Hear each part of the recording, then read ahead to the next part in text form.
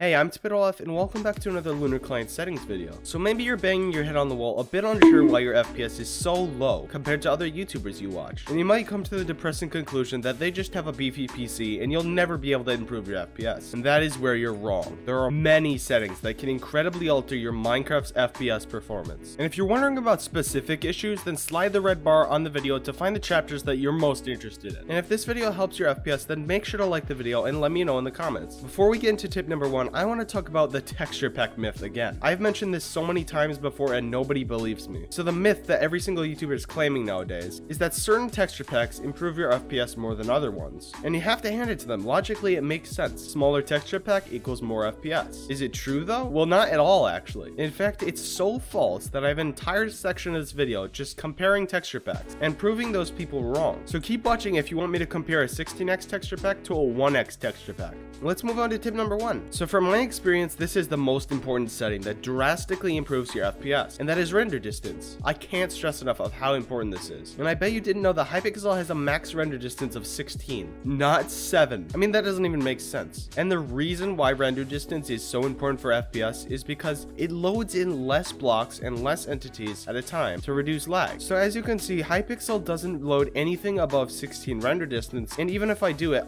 my FPS is still leaving, just going absolutely out the door. It has 4 FPS right now. And if I bring it to the lowest possible, I'm gonna start getting thousands of FPS. Tip number 2 is directly linked to tip number 1, and I think a lot of people don't understand it, so I'm gonna help you understand what it actually does. It's lazy chunk loading. And in my opinion, this name suits this mod the most possible. Like, Lunar couldn't have picked a better name for this. It takes your render distance and it slows down the rendering. So let's use a visual example. If you had 16 render distance, which is what I use, and turn on lazy chunk loading, then your render distance won't shrink. It will only load in your chunks slower than before, which will raise your FPS. Alright, tip number 3 is a couple of Minecraft settings that minorly change your lighting and textures in Minecraft. So go to options, video settings, and put your graphics to fast. So what this is doing is basically making some texture changes to improve your FPS. It says when you change it to fast, it has lower quality and it's faster. And to be honest, I've been using this forever and it does not lower the quality of anything. And it only does as it says here. It changes the appearance of clouds, leaves, water, shadows, and grass sides. And the second Minecraft setting is smooth lighting, and it's right below video graphics. So what this mod actually does is it changes the shadows from blocks and entities in Minecraft. And if you play with full bright, this mod is useless, but if you don't play with full bright, make sure you have this off. And now what you've all been waiting for. I'm gonna be playing 2 rounds of Bed Wars, one with a normal texture pack of choice, and one 1x texture pack. And we're gonna see how the FPS changes. It's gonna be a keyboard and mouse sounds format, and I hope you enjoy it.